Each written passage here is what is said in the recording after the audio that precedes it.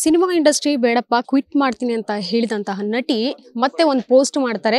ಎಲ್ಲ ಅಭಿಮಾನಿಗಳು ಫುಲ್ ದಿಲ್ ಖುಷ್ ಆಗ್ಬಿಡ್ತಾರೆ. ಓ ನಮ್ಮ ನಟಿ ಮತ್ತೆ ವಾಪಸ್ ಬರ್ತಿದ್ದಾರೆ, ಕಮ್ ಬ್ಯಾಕ್ ಮಾಡ್ತಿದ್ದಾರೆ ಅಂತ ಹೇಳಿ. ಯಾವ ಸಿನಿಮಾ ಏನು ಅನ್ನೋಂತಹ ಡೀಟೇಲ್ಸ್ ಹಾಗೆ ಹೇಳಿದ್ರು. ಬಟ್ ಈಗ ಮತ್ತೊಂದು ಬಾರಿ ಪೋಸ್ಟ್ ನ ರಿವೀಲ್ ಮಾಡಿದ್ದಾರೆ, ಟೈಟಲ್ ರಿವೀಲ್ ಮಾಡಿದ್ದಾರೆ ಸಿನಿಮಾದು. The most gorgeous Sangeetha Bhat ಅವರು ಇವತ್ತು ನನ್ನೊಟ್ಟಿಗಿದ್ದಾರೆ. ಅವ್ರಿಗೆ ಏಜೇ ಆಗಲ್ಲ ಬಿಡಿ, ಆಕ್ಚುಲಿ ಅಷ್ಟು ಏಜ್ ಕಾಣಿಸೋದು ಇಲ್ಲ ಅವ್ರಿಗೆ. ಸಂಗೀತ ಅವರೇ ಹೇಗಿದ್ದೀರಾ? ತುಂಬಾ ದಿನ ಆದ್ಮೇಲೆ ನಾನಂತೂ ನಿಮ್ಮನ್ನ ನೋಡ್ತಾ ಇದ್ದೀನಿ. ದಿನ ಅನ್ನೋದಕ್ಕಿಂತ ವರ್ಷ ಅಂತ ಹೇಳ್ಬೋದು. ಐ ಥಿಂಕ್ ಒಂದು 2-3 ವರ್ಷ ಆಯ್ತು ನಾನು ನಿಮ್ಮನ್ನೆಲ್ಲ ನೋಡ್ತಿರೋದು. ತುಂಬಾ ಖುಷಿ ಆಗ್ತಿದೆ ಇವತ್ತು ನನ್ಗೆ ಇಲ್ಲಿ ಬಂದು. ನಾನು ಪ್ರೆಸ್ ಮೀಟ್ ಅನ್ನೋ ಒಂದು ಜಾಗದಲ್ಲೇ ನಿಮ್ಮ ಹತ್ರ ಎಲ್ಲ ಕನೆಕ್ಟ್ ಮಾಡೋದು ಅನ್ಸುತ್ತೆ. ಸೊ ಹಾಗಾಗಿ ತುಂಬಾನೇ ಖುಷಿ ಆಗ್ತಿದೆ. ಮತ್ತೆ ಇಷ್ಟು ವರ್ಷದ ನಂತರ ಬಂದಿದ್ದೀನಿ ಅನ್ನಿಸ್ತಾ ಇಲ್ಲ, ಯಾಕಂದ್ರೆ ಮನೆಗೆ ಬಂದಿದ್ದ ತರ ಅನ್ನಿಸ್ತು ನನಗೆ. ಸೊ ಆ ಕಂಫರ್ಟ್ ಕೊಟ್ಟಿದ್ದಕ್ಕೆ thank you so much. ಕ್ಲಾಂತ cinema ಶಾಂತ ಅನ್ನೋ ತರ ಕೆಲವ್ರಿಗೆ ಕೇಳಿಸುತ್ತೆ, ನನಗೆ ಕಾಂತ ಅಂತ ಕೇಳಿಸಿತ್ತು. But it is ಕ್ಲಾಂತ. ಕ್ಲಾಂತ ಅಂತ ಹೇಳಿದ್ರೆ ಟೈರ್ಡ್ನೆಸ್ ಅಂತ. ಒಂದು ಜರ್ನಿಯಲ್ಲಿ, ಜೀವನ ಅನ್ನೋ ಜರ್ನಿಲೇ ನಾವೆಲ್ಲ ಎಷ್ಟು ಸುಸ್ತಾಗ್ಬಿಡ್ತೀವಿ. ಒಂದು ದಿನ ಮುಗಿಸೋ ಅಷ್ಟರೊಳಗೆ ನಮ್ಗೆ ಆಗುವಂತ ಸುಸ್ತು. ಹಾಗೆ ಒಂದು ಈ ಸಿನಿಮಾದಲ್ಲಿ ಆ ಇಬ್ರು ಪಾತ್ರಧಾರಿಗಳು ಹೇಗೆ ಅವರ ಒಂದು ಜರ್ನಿಯಲ್ಲಿ ಅವರು ಫೇಸ್ ಮಾಡುವಂತ ಒಂದಿಷ್ಟು ಪ್ರಾಬ್ಲಮ್ಸು ಮತ್ತೆ ಅದರಿಂದ ಅವ್ರು ಆಗುವಂತ ಸರ್ವೈವಲ್ ಇನ್ಸಿಡೆಂಟ್ಸ್ ಇರ್ಬೋದು, ಅದರಿಂದ ಅವ್ರಿಗೆ ಎಷ್ಟು ಟೈರ್ಡ್ನೆಸ್ ಆಯ್ತು ಅನ್ನೋ ಒಂದು ಜರ್ನಿ ಕಾನ್ಸೆಪ್ಟ್ ಇದು. ಸೊ ಹಾಗಾಗಿ ಕ್ಲಾಂತ ಅಂತ ತುಂಬಾ ಜನರಿಗೆ ಈಸಿಯಾಗಿ ಅರ್ಥ ಆಗ್ಲಿ ಅಂತ ಇಟ್ಟಿರುವಂತ ಟೈಟಲ್ ಇದು. ವೇದಿಕೆ ಮೇಲೆ ಸಹ ಬಹಳ ಭಾವುಕರಾದ್ರಿ. ಸಿನಿಮಾ ಕಮ್ ಬ್ಯಾಕ್ ಮಾಡ್ತಿದ್ದೀರೋ ಏನೋ ಅದಕ್ಕೋಸ್ಕರನೋ ಅಥವಾ ಸಿನಿಮಾದಲ್ಲಿ ಅಷ್ಟು ಚಾಲೆಂಜ್ ಫೇಸ್ ಮಾಡಿ ಬರ್ತಿದ್ದೀರಾ ಆ ಕಾರಣಕ್ಕ? ಭಾವುಕಳಾಗಿದ್ದು ಒಂದು ಅದು ಸಂತೋಷದ ಇಮೋಷನ್ ಅಂತ ಹೇಳ್ಬೋದು. ನಿಮ್ಮನ್ನೆಲ್ಲ ನೋಡಿ ಆ ಖುಷಿಗೂ ಅಂತ ಹೇಳ್ಬೋದು. ಮತ್ತೆ ವಾಪಸ್ ಅದೇ ವೇದಿಕೆ ಮೇಲೆ ನಾನು ಕೂತು ಮಾತಾಡ್ತೀನಿ ಅಂತ ನಾನು ಅನ್ಕೊಂಡಿರ್ಲಿಲ್ಲ. ಬಿಕಾಸ್ ಒಂದು ಸಲ ನಾವು ಇಲ್ಲ ಅಂತ ಹಿಂದೆ ಕಾಲಿಟ್ಟ ಮೇಲೆ ಮತ್ತೆ ವಾಪಸ್ ಬರ್ತೀವಾ ಅನ್ನೋದು ಗೊತ್ತಿರಲ್ಲ. ನಾವೇ ಒಂದು ಪ್ಲಾನ್ ಮಾಡಿದ್ರೆ ಜೀವನನೇ ನಮ್ಗೊಂದು universe has a different plan ಅಂತ ಹೇಳ್ತಾರಲ್ಲ, ಹಂಗೆ ನನ್ನ ಹಸ್ಬೆಂಡ್ ಸುದರ್ಶನ್ ಪ್ರತಿ ಸಲ ನನ್ನನ್ನು ಮನೇಲಿ ನೋಡಿದಾಗ್ಲೂ ಆ 2-3 ವರ್ಷ ಇವಳಿಗೆ ಅಷ್ಟು ಪ್ರೀತಿ ಇರುವಂಥದ್ದು ನಟನೆ, ಅದನ್ನ ಬಿಟ್ಟು ಇವಳು ಮನೇಲಿದ್ದಾಳೆ, ಇವಳಿಗಿದು ಆಗ್ತಿಲ್ಲ ಅನ್ನೋದೊಂದು ಅವರು ರೆಕಗ್ನೈಸ್ ಮಾಡಿ ನನ್ಗೆ ಒಳಗಿತ್ತು ಮನ್ಸಲ್ಲಿ, ನಾನೇನಾದ್ರೂ ಇಲ್ಲ ಮಾಡಲ್ಲ, ಮನೆ ಬಿಟ್ಟು ಹೋಗ್ತಿದ್ದೀನಿ ಅನ್ನೋ ರೀತಿ. ಅದು ನನಗೆ ಇಂಡಸ್ಟ್ರಿ ಬಿಟ್ಟು ಹೋಗ್ತಿದ್ದೀನಿ ಅನ್ನೋದು, ಮನೆ ಬಿಟ್ಟು ಹೋಗ್ತಿದ್ದೀನಿ ಅನ್ನೋದು. ಸೊ ನಾನೇನಾದ್ರೂ ಆ ವಿಷಯದಲ್ಲಿ ತಪ್ಪು ಮಾಡಿದ್ನಾ ಅನ್ನೋ ಒಂದು ವಿಚಾರ ಕೂಡ ನನಗೆ ರಿಗ್ರೆಟ್ ಬಂದಿತ್ತು. ಬಟ್ ವಾಪಸ್ ಬಂದಿದ್ದು ನನಗೆ ತುಂಬಾನೇ ಖುಷಿ ಆಯ್ತು. ಆ ಒಂದು ಕರೇಜ್ ನನಗೆ ಐ ಥಿಂಕ್ ನನ್ನ ಹಸ್ಬೆಂಡ್, ನನ್ನ ಫ್ಯಾಮಿಲಿಯಿಂದಾನೆ ಅಂತ ಹೇಳ್ಬೋದು ನಾನು. ಬಿಕಾಸ್ ಆ ಪಿಲ್ಲರ್ ಇಲ್ಲ ಅಂದ್ರೆ ನಾನು ಇಲ್ಲಿ ಕೂತ್ಕೊಳ್ತಿರ್ಲಿಲ್ಲ. ಸೊ ಅದೇ ರೀತಿ ನನ್ನನ್ನು ವಾಪಸ್ ಬಂದಾಗ, ನಾನು ಕಮ್ ಬ್ಯಾಕ್ ಅನೌನ್ಸ್ ಮಾಡಿದಾಗ ನನ್ನ ಅಂತ ಹೇಳ್ಕೊಳಕ್ ಇಷ್ಟಪಡ್ತೀನಿ ಸೆಲ್ಫಿಶ್ ಆಗಿ, ನನ್ನ ಮಾಧ್ಯಮ ಮಿತ್ರರು ನನ್ನನ್ನು ಅಷ್ಟು ರೀತಿಲಿ ವಾಪಸ್ ಅಕ್ಸೆಪ್ಟ್ ಮಾಡ್ಕೊಂಡ್ರಲ್ಲ, ಅದಕ್ಕೆ ನನಗೆ ತುಂಬಾನೇ ಖುಷಿ ಆಯ್ತು. ಬಹಳಷ್ಟು ಜನಕ್ಕೆ ಬಣ್ಣದ ಲೋಕ ಕೈ ಹಿಡಿಯಲ್ಲ, ಹಿಡಿತು ಅಂದ್ರೆ ಏನೋ ಸಾಧನೆ ಮಾಡ್ತಾರೆ ಅಂತ ಅರ್ಥ. ನೀವು ಅಂಥದ್ರಲ್ಲೂ ಸ್ವಲ್ಪ ಗುರುತಿಸ್ಕೊಂಡಿದ್ರಿ, ಎಲ್ರಿಗೂ ಗೊತ್ತಿತ್ತು. ತಮಿಳು ಸಿನಿಮಾ, ತೆಲುಗು, ಅದಲ್ಲದೆ ಕನ್ನಡದ ಸಿನಿಮಾ. ಡಾಲಿ ಧನಂಜಯ ಅವರ 2ನೇ ಸಲ ಸಿನಿಮಾ ನೋಡಿ ಸಿಕ್ಕಾಪಟ್ಟೆ ಜನ ಫಿದಾ ಆಗ್ಬಿಟ್ಟಿದ್ರು ನಿಮ್ಮ ಲವ್ಲಿ ಟಾಕ್ ಕೇಳಿ. ಅದಕ್ಕೆ ಕ್ವಿಟ್ ಮಾಡ್ಬೇಕು ಅಂತ ಅನ್ನಿಸ್ತು ನಿಮ್ಗೆ? ಸಾಕಷ್ಟು ಪೋಸ್ಟ್ ಬಂದಿರುತ್ತಲ್ವಾ ಫ್ಯಾನ್ಸ್ ಕಡೆಯಿಂದ, ಯಾಕೆ ಮ್ಯಾಮ್ ಕ್ವಿಟ್ ಮಾಡ್ತೀರಾ, ಬೇಡ ಮುಂದುವರಿಸಿ, ನಮಗೂ ಗೊತ್ತಿದೆ ಏನಾಗಿದೆ ಅನ್ನೋವಂಥದ್ದು. ನಿಮ್ಗೆ ಆ ಟೈಮಲ್ಲಿ ನಿಮ್ಮ ಫ್ಯಾಮಿಲಿ ಸಪೋರ್ಟ್ ಹೇಗಿತ್ತು? ನಾನು ಬಿಡೋ ಸಮಯದಲ್ಲಿ ನನಗೆ ನನ್ನ ಒಳಿತಿಗೆ ಯಾವುದು ಮುಖ್ಯ ಆಗತ್ತೆ, ನನ್ನ ಮೆಂಟಲ್ ಹೆಲ್ತ್ಗೆ ಯಾವ್ದು ಮುಖ್ಯ ಆಗತ್ತೆ, ಅದನ್ನ ಪಾಪ ಫ್ಯಾಮಿಲಿಯಾಗಿ ಅವರು ಏನೇ ಡಿಸಿಷನ್ ಇದ್ರು, ಅದು ತಪ್ಪಾಗಿದ್ರೂ ಕೂಡ ಅವರು ಸಪೋರ್ಟ್ ಮಾಡಿ ಜೊತೆಗೆ ನಿಂತ್ಕೊಳ್ತಾರೆ. ದಟ್ಸ್ ವಾಟ್ ಫ್ಯಾಮಿಲಿ ಈಸ್ ಅಲ್ವಾ. ಹಾಗೆ ನಾನು ವಾಪಸ್ ಇಂಡಸ್ಟ್ರಿಗೆ ಬಂದು ಮತ್ತೆ ಸಿನಿಮಾಗಳನ್ನ ಮಾಡಬೇಕು, ಆ ಟ್ಯಾಲೆಂಟ್ ಹಂಗೆ ವೇಸ್ಟ್ ಆಗಿ ಹೋಗಬಾರ್ದು, ಸ್ಕಿಲ್ಸ್ ವೇಸ್ಟ್ ಆಗಿ ಹೋಗಬಾರ್ದು ಅನ್ನೋ ಒಂದು ಡಿಸಿಷನ್ ಮತ್ತೆ ವಾಪಸ್ ತಗೊಂಡಾಗ್ಲೂ ಅದೇ ಜೊತೆಗೆ ನಿಂತರು ಅವರು. ಸೊ ಮೆಸೇಜಸ್ ಕೇಳ್ತಾ ಇದ್ರಿ. ಖಂಡಿತವಾಗ್ಲೂ ನಾನು ಪ್ರತಿ ಸಲ ನಾನು ಇನ್ಸ್ಟಾಗ್ರಾಮಲ್ಲಿ ನಾನು I was very active. So ನಾನು ಪ್ರತಿ ಸಲ ಇನ್ಸ್ಟಾಗ್ರಾಮ್ ಓಪನ್ ಮಾಡಿದಾಗ್ಲೂ ನನಗೆ ಸುಮಾರು ಮೆಸೇಜಸ್ ಇರ್ತಿತ್ತು. ಯಾಕೆ ಬಿಟ್ರಿ, ಬಂದ್ಬಿಡಿ ವಾಪಸ್ಸು, ಈ ಟೈಮಲ್ಲಿ ನೀವು ಈ ಪೀಕಲ್ಲಿರುವಾಗ ಯಾಕೆ ಬಿಟ್ರಿ ಅನ್ನೋ ಒಂದು ಪ್ರಶ್ನೆ ತುಂಬಾ ಇತ್ತು. ಬಟ್ ಹೇಳಿದ್ನಲ್ಲ, ನಾವೇ ಒಂದು ಪ್ಲಾನ್ ಅಂತ ಮಾಡ್ಕೊಂಡಿದ್ರೆ ಜೀವನದಲ್ಲಿ universe has a different plan for us. So ಏನೋ ಆಯ್ತು, ನಾನು ಅದನ್ನೆಲ್ಲ ಈಗ ಪಾಸ್ಟಲ್ಲಿ ಹಾಕಿ ಮತ್ತೊಂದು ಹೊಸ ಜರ್ನಿನ ಶುರು ಮಾಡ್ತಾ ಇದ್ದೀನಿ ಈ ಒಂದು ಸಿನಿಮಾದ ಮೂಲಕ.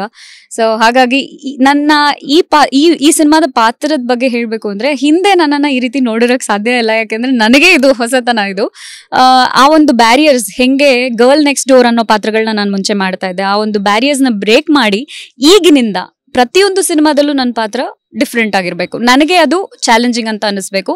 ಹಿಂದೆ ಇದನ್ನ ನಾನು ಮಾಡಿರಬಾರ್ದು, ಮುಂದೆ ಅದನ್ನ ನಾನು ರಿಪೀಟ್ ಮಾಡಬಾರ್ದು ಅನ್ನೋ ಒಂದು ಕಾನ್ಶಿಯಸ್ ಡಿಸಿಷನ್ ಇಂದ ನಾನು ಹೊಸ ಚಿತ್ರಗಳನ್ನ ನಾನು ಸೆಲೆಕ್ಟ್ ಮಾಡ್ತಾ ಇದ್ದೀನಿ. ನೀವು ಹೇಳಿದ್ರಿ ವೆಯ್ಟ್ ಗೇನ್ ಮಾಡಿದ್ದೆ ನಾನು ಆ ಸಂದರ್ಭದಲ್ಲಿ ಅಂತ. ಎಷ್ಟು ವೆಯ್ಟ್ ಗೇನ್ ಮಾಡಿದ್ರಿ, ಎಷ್ಟು ಲಾಸ್ ಮಾಡಿದ್ರಿ? ಐ ಥಿಂಕ್ ನಮ್ಮ ಮೆಂಟಲ್ ಸ್ಟೇಟ್ ಒಂದು ಎಫೆಕ್ಟ್ ಆದಾಗ ನಮ್ಮ ಬಾಡಿ ಸಹ I think it gives up. ನಾವು ಎಷ್ಟೇ ಫಿಟ್ನೆಸ್ ಲೆವೆಲ್ ಇರ್ಬೋದು ಅಥವಾ ನಮ್ಮ ಒಂದು ability to maintain the weight ಏನಿರ್ಬೋದು, ನಮ್ಮ ಮೆಂಟಲ್ ಸ್ಟೇಟ್ ಅನ್ನೋದು ಎಫೆಕ್ಟ್ ಆದಾಗ ಬಾಡಿ ವೆಯ್ಟ್ ಗೇನ್ ಖಂಡಿತವಾಗ್ಲೂ ಆಗೇ ಆಗುತ್ತೆ. ಸೊ ನನಗೂ ಆಗ ನಾನಿದ್ದಂಥ ಒಂದು ಡಿಪ್ರೆಷನ್ ಸ್ಟೇಜಲ್ಲಿ ವೆಯ್ಟ್ ಗೇನ್ ಆಗಿತ್ತು. ಅರೌಂಡ್ 2018-2019 ಸ್ವಲ್ಪ ವೆಯ್ಟ್ ಗೇನ್ ಆಗಿತ್ತು, ಒಂದು ಅರೌಂಡ್ 15 kgs ಅಂತ ಹೇಳ್ಬೋದು. ಬಟ್ ಆದ್ರೂ ನಂಗೆ ನಾವಾಗ ರಿಗ್ರೆಟ್ ಇರ್ಲಿಲ್ಲ, ಯಾಕೆಂದ್ರೆ ನಾನು ಹೆಂಗೂ ಇಂಡಸ್ಟ್ರಿಯಿಂದ ದೂರ ಇದ್ದೆ. ಯಾಕೆಂದ್ರೆ ಇಂಡಸ್ಟ್ರಿ ಸ್ಟ್ಯಾಂಡರ್ಡ್ಸ್ ಅಲ್ಲಿ ತೆಳ್ಳಗೆ ಬೆಳ್ಳಗೆ ಇದ್ರೆ ಮಾತ್ರ ಒಬ್ಳು ಆಕ್ಟ್ರೆಸ್ ಗ್ಲಾಮ್ ಡಾಲ್ ಅಂತ ಇರುತ್ತೆ. ಆ ಒಂದು ವಿಷಯಗಳನ್ನು ನಾನು ಬ್ರೇಕ್ ಮಾಡಬೇಕು ಇನ್ ಮುಂದೆ ಚಿತ್ರಗಳಲ್ಲಿ ಅಂತ ಅನ್ಕೊಂಡಿದೀನಿ. ಹೋಪ್ಫುಲಿ ಆ ರೀತಿ ಸ್ಕ್ರಿಪ್ಟ್ಸ್ ಬಂದ್ರೆ ಖಂಡಿತವಾಗ್ಲೂ I want to do that. ಅದನ್ನ ನಾನು ವಾಪಸ್ ಫಿಟ್ನೆಸ್ ಗೋಲ್ಸ್ ಮುಖಾಂತರ ಐ ಕೇಮ್ ಬ್ಯಾಕ್. ನನ್ಗೆ ಇವಾಗ ಈ ಚಿತ್ರದಲ್ಲಿ ಒಂದು ಟೀನೇಜ್ ಹುಡುಗಿ ಈಗ ತಾನೇ ಅವಳ ಒಂದು ಕಾಲೇಜ್ ಮುಗಿಸ್ಬಿಟ್ಟು ಕೆಲ್ಸಕ್ಕೆ ಸೇರ್ಕೊಂಡಿರ್ತಾಳೆ. ಸೊ ಆ ಏಜ್ ಗ್ಯಾಪ್ ಅಂದ್ರೆ ನಮ್ಗೊಂದು 23-24 ವರ್ಷ ಇರ್ಬೋದು. ಸೊ ನನ್ನ ಏಜ್ಗೂ ಅದಕ್ಕೂ ಇಟ್ಸ್ ಲೈಕ್ ಅಂತರ ಇದೆ ತುಂಬಾ. ಸೊ ವಾಪಸ್ ಆ ಏಜಿಗೆ ಬರಬೇಕು ಅಂದ್ರೆ fitness goal was very important. ಹಾಗಾಗಿ ನಾನು ತುಂಬಾ ಕಾನ್ಶಿಯಸ್ ಆಗಿ I worked out as A casual with not intention. ಈ ಕ್ವಶನ್ ನಿಮಗೆ ಅಂದ್ರೆ ಹೀಗೆ ಹೇಳಿದ್ರಿ, ಇನ್ಸ್ಟಾಗ್ರಾಮ್ ಸಿಕ್ಕಾಪಟ್ಟೆ ಆಕ್ಟಿವ್ ಇರ್ತೀನಿ. ಅಫ್ಕೋರ್ಸ್ ನಾವು ನೋಡ್ತೀವಿ, ಸಿಕ್ಕಾಪಟ್ಟೆ ಆಕ್ಟಿವ್ ಇರ್ತೀರಾ, ಪೋಸ್ಟ್ಗಳು ಹಾಕ್ತಿರ್ತೀರಾ, ಫ್ಯಾನ್ಸ್ ಕೂಡ ಸಿಕ್ಕಾಪಟ್ಟೆ ಚೆನ್ನಾಗಿ ಕಮೆಂಟ್ ಮಾಡ್ತಿರ್ತಾರೆ. ಇತ್ತೀಚೆಗೆ ಬಿಕ್ನಿಯಲ್ಲಿ ಕಾಣಿಸ್ಕೊಂಡ್ರಿ, ಸಿಕ್ಕಾಪಟ್ಟೆ ವೈರಲ್ ಆಯ್ತು ಫೋಟೋಸ್, ಪಾಸಿಟಿವ್ ಕಮೆಂಟ್ಸ್ ಬಂತು. Actually I have seen positive comments ಬಂತು. ಸಿನಿಮಾದಲ್ಲಿ ಏನಾದ್ರು ಆ ರೀತಿ ಬಿಕ್ನಿ ತೊಡುವಂತದ್ದು ಪಾತ್ರ ಇದೆಯಾ ಅಂತ, ಅದು ಆ ಸೀನ್ ಏನಾದ್ರು ಇದೆಯಾ ಅಂತ? ಈ ಸಿನಿಮಾದಲ್ಲಿ ಇಲ್ಲ, ಈ ಸಿನಿಮಾದಲ್ಲಿ ಖಂಡಿತವಾಗ್ಲೂ ಇಲ್ಲ. ಬಟ್ ದೆನ್ ಆ ರೀತಿ ಒಂದು ಬೋಲ್ಡ್ ಪಾತ್ರ ನನ್ಗೇನದು ಹೊಸತ್ತು ಅಂತ ಅನ್ಸಲ್ಲ. ನನಗೆ ಪಾತ್ರ ಮುಖ್ಯ ಆಗತ್ತೆ. ನಾನು ಯಾವುದೇ ಒಂದು ಚೂಸ್ ಮಾಡಿದ್ರು ನಾ ಹೇಳ್ದಂಗೆ ಹಿಂದೆ ಅದು ಮಾಡಿರ್ಬಾರ್ದು ಈ ರೀತಿ ಒಂದು ಪಾತ್ರ.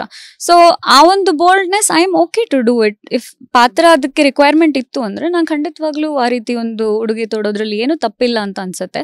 ನೀವು ಹೇಳ್ದಂಗೆ ಪಾಸಿಟಿವ್ ಕಮೆಂಟ್ಸ್ 60% ಇದ್ರು, ಅದು ಎಲ್ಲ ನಮ್ಮವರು, ಹೆತ್ತವ್ರಿಗೆ ಹೆಗಣ ಮುದ್ದು ಅಂತ ಹೇಳ್ತಾರಲ್ಲ, ಹಾಗೆ ನಮ್ಮವರೆಲ್ಲ ಪಾಸಿಟಿವ್ ಕಮೆಂಟ್ಸ್ ಕೊಟ್ರು ಹೆಣ್ಣು ಮಕ್ಕಳ ಕಡೆಯಿಂದ ದಟ್ ವಾಸ್ ಶಾಕಿಂಗ್. ಹೆಣ್ಮಕ್ಳ ಕಡೆಯಿಂದ ನನಗೆ ತುಂಬಾ ಒಂದು ಅಶ್ಲೀಲವಾದಂಥ ಕಾಮೆಂಟ್ಸು, ಅದನ್ನು ಯಾಕೆ ಹಾಕಿದೀಯ ತೆಗ್ದುಬಿಡು, ಈ ರೀತಿ ಎಲ್ಲ ವಿಷಯಗಳು ಬಂದಿದ್ದು ಇದೆ. ನನಗೆ ಶಾಕಿಂಗ್ ಏನು ಅಂದರೆ, ನಾವು ಹೋಗ್ತಾ ಹೋಗ್ತಾ ಪ್ರೋಗ್ರೆಸಿವ್ ಆಗಬೇಕೆ ಹೊರತು ರಿಗ್ರೆಸಿವ್ ಆಗ್ತಾ ಇದ್ದೀವಿ. ಅದು ಯಾಕೆ ಅಂತ ನನಗೆ ಗೊತ್ತಿಲ್ಲ. ಬಟ್ಟೆಯಿಂದ ಒಬ್ರು ಕಲ್ಚರ್ನ ಟ್ರೆಡಿಷನ್ನ ನಾವು ಅಳಿಬಾರ್ದು. ಆ ಮನುಷ್ಯನ ವ್ಯಕ್ತಿತ್ವದಿಂದ ನಾವು ಅವ್ರಿಗೆ ಹೆಂಗೆ ಆ ಮನುಷ್ಯ ಅನ್ನೋದ್ರ ಮೇಲೆ ನಾವು ಅವರ ಒಂದು ಇದನ್ನ ಜಡ್ಜ್ ಮಾಡ್ಬೇಕೆ ಹೊರತು ಅವ್ರು ಹಾಕೋ ಬಟ್ಟೆಯಿಂದ ಅವರನ್ನ ನಾವು ಜಡ್ಜ್ ಮಾಡೋಕ್ಕಾಗಲ್ಲ ಅಲ್ವಾ. ನಾನು ಇದ್ದಂಥ ಜಾಗ, ನಾವು ಹೋದಂಥ ಜಾಗದಲ್ಲಿ it was mostly like naked beach ತರ. ಸೊ ಈಗ ಒಂದಷ್ಟು ಕುರಿಗಳ ಮಧ್ಯೆ ನಾನು ಹೋಗ್ಬಿಟ್ಟು ಒಂದು ಪೆಂಗ್ವಿನ್ ಹಾಕಿದ್ರೆ ಹೆಂಗಿರತ್ತೆ. ಸೊ ನನಗೆ ಇದ್ದಂಥ comfort zone I was okay. ನನಗೆ ನನ್ನ ಫ್ಯಾಮಿಲಿಲಿ ಯಾವತ್ತೂ ನೀನು ಈ ರೀತಿ ಬಟ್ಟೆ ಹಾಕಬಾರ್ದು ಅದು ಇಲ್ಲ, ಆ ಥರ ಎಲ್ಲ ಏನಿಲ್ಲ. ನಿನ್ಗೆ ಏನು ಮಾಡಬೇಕು ಅನ್ಸುತ್ತೆ, ನಿನ್ಗೆ ಇದು ಮಾಡಬೇಕು ಅನ್ಸಿದ್ರೆ ಖುಷಿಯಾಗಿ ಮಾಡು, ಜಸ್ಟ್ ಖುಷಿಯಾಗಿ ನೆಮ್ಮದಿಯಾಗಿರಿ. ಜೀವನ ಇರೋದು ಒಂದು ಸಲಕ್ಕೆ, ಏನೇನು ಟ್ರೈ ಮಾಡುವಾಗ ಎಲ್ಲ ಟ್ರೈ ಮಾಡಿ ಆರಾಮಾಗಿರಿ ಅಷ್ಟೇ. ದಟ್ಸ್ ಆಲ್ ಇಸ್ ಮೈ ಇದು ಮೋಟೋ. ಅಫ್ಕೋರ್ಸ್ ಹೀರೋಯಿನ್ಸ್ಗೆ ಇದು ಮಾತೆಲ್ಲ ಹೊಸದಲ್ಲ, ಮುಂಚೆಯಿಂದನೂ ತಗೊಂಡ್ ಬಂದಿದ್ದಾರೆ. ಹೀರೋ ಅಂದ್ರೆ ಅವೆಲ್ಲ ಬ್ಯಾರಿಯರ್ ಇರಲ್ಲ, ಖಂಡಿತವಾಗ್ಲೂ ಹೀರೋಯಿನ್ಸ್ ಅಂದ್ರೆ ಇಷ್ಟಿಷ್ಟೇ ಅನ್ನೋಂಥ ಬ್ಯಾರಿಯರ್ಸ್ ಯಾಕೆ ಅಂತ ನನ್ಗೆ ಅರ್ಥ ಆಗಲ್ಲ. ಇವಾಗ ನೀವು ಆಸ್ ಅ ವುಮನ್ ನೀವು ನನ್ನನ್ನು ಇಂಟರ್ವ್ಯೂ ಮಾಡ್ತಿದ್ದೀರಾ. ನಾವು ಇದೇ ಹಿಂದೆ ಒಂದಿಷ್ಟು ವರ್ಷ ಹಿಂದೆ ಹೋದ್ರೆ ಫಿಮೇಲ್ ಆಂಕರ್ಸ್ ಅಷ್ಟಾಗಿ ಇರ್ಲಿಲ್ಲ, ಎಲ್ಲೆಲ್ಲೋ ದೂರದರ್ಶನ ಅಲ್ಲಿ ಇಲ್ಲಿ ಒಂದೊಂದ್ ಕಡೆ ಕಾಣಿಸ್ತಿದ್ರು ಅಷ್ಟೇ. ಇವತ್ತಿಗೆ ನಾವು ಆ ಬ್ಯಾರಿಯರ್ಸ್ನೆಲ್ಲ ಬ್ರೇಕ್ ಮಾಡಿರೋವಾಗ ಯಾಕೆ ಬಟ್ಟೆ ವಿಷಯ ಬಂದಾಗ ವಿ ಪುಟ್ ದಟ್, ನೀನು ಸಾಂಸ್ಕೃತಿಕ ಹೆಣ್ಮಗಳು ಅಲ್ಲ, ನೀನು ಏನಕ್ಕೆ ಈ ಥರ ಬಟ್ಟೆ ಹಾಕ್ತೀಯ, ಅದು ಇದು ಅದಲ್ಲ.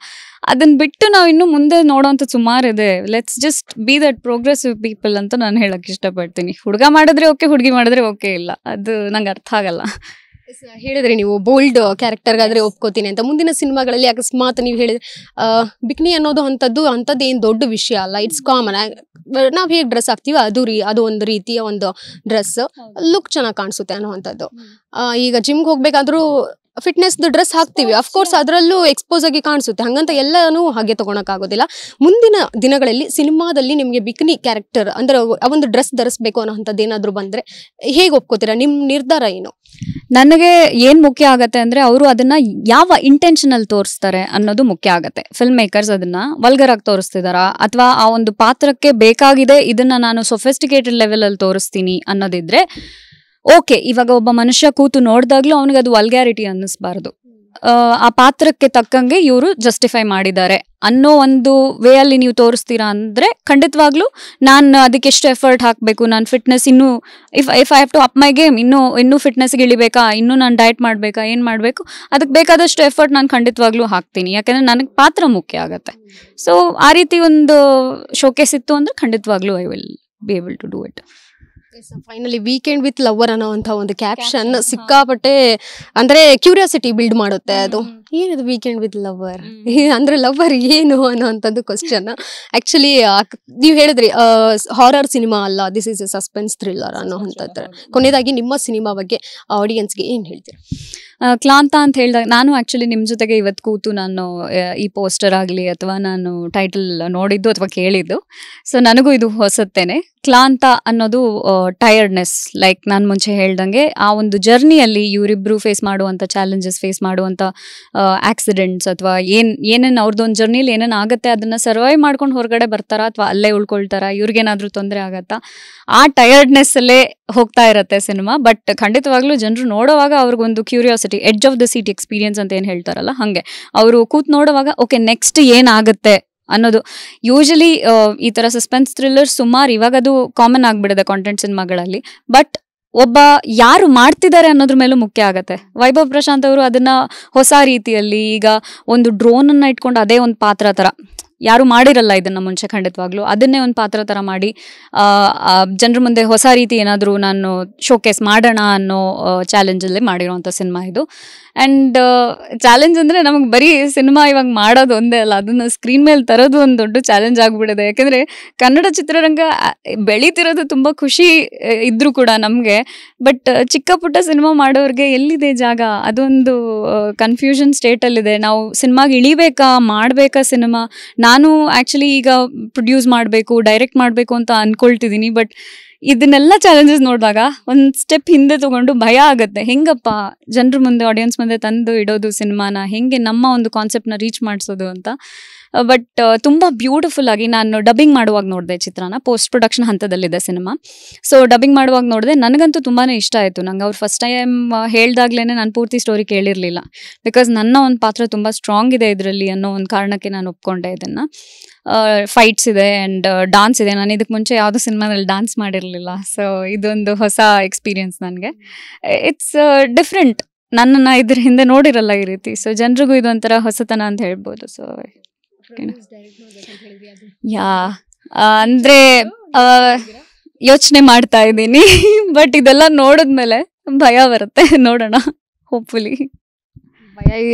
ಭಯನೂ ಇದೆ, ಛಲನೂ ಇದೆ ನಿಮಗೆ, ಒಟ್ನಲ್ಲಿ ಮಾಡ್ತೀರಾ ಅನ್ನೋಂಥದ್ದು. ಕಂಬ್ಯಾಕೆ ಮಾಡಿದೀರಾ, ಅದೇನು ಹೊಸ ವಿಷಯ ಅನ್ನೋ ಥರ. ಖಂಡಿತ ನೋಡೋಣ. ನೀವು ನಿಮ್ಮ ಸಪೋರ್ಟ್ ಹೆಂಗಿತ್ತು ಅವಾಗ್ಲಿಂದ ಇನ್ನು ಮುಂದೆನೂ ಹಾಗೆ ಇದ್ದು ನನಗೆ ಇನ್ನೊಂದು ಸ್ವಲ್ಪ ಕರೇಜ್, ಇನ್ನೊಂದು ಸ್ವಲ್ಪ ಶಕ್ತಿ ಬಂತು ಅಂದರೆ ಖಂಡಿತವಾಗ್ಲೂ I want to direct, I want to, because ಆ ಒಂದು ಸ್ಕಿಲ್ಲನ್ನು ಎಕ್ಸ್ಪೆರಿಮೆಂಟ್ ಮಾಡಿಬಿಡೋಣ ಅಂತ. ಸೊ ನೋಡೋಣ. Of course you are daring. Thank you ಸಂಗೀತ, ಇಷ್ಟೊತ್ತು ಮಾತನಾಡಿದ್ದಕ್ಕೆ. ಎಸ್, ಇದಿಷ್ಟು ಸಂಗೀತ ಭಟ್ ಅವರ ಮಾತಾಗಿತ್ತು. ಕ್ಯಾಮ್ರಾಮನ್ ವಲಿ ಜೊತೆ ಕೀರ್ತಿ ಪಾಟೀಲ್, ವಿಸ್ತಾರ ನ್ಯೂಸ್, ಬೆಂಗಳೂರು.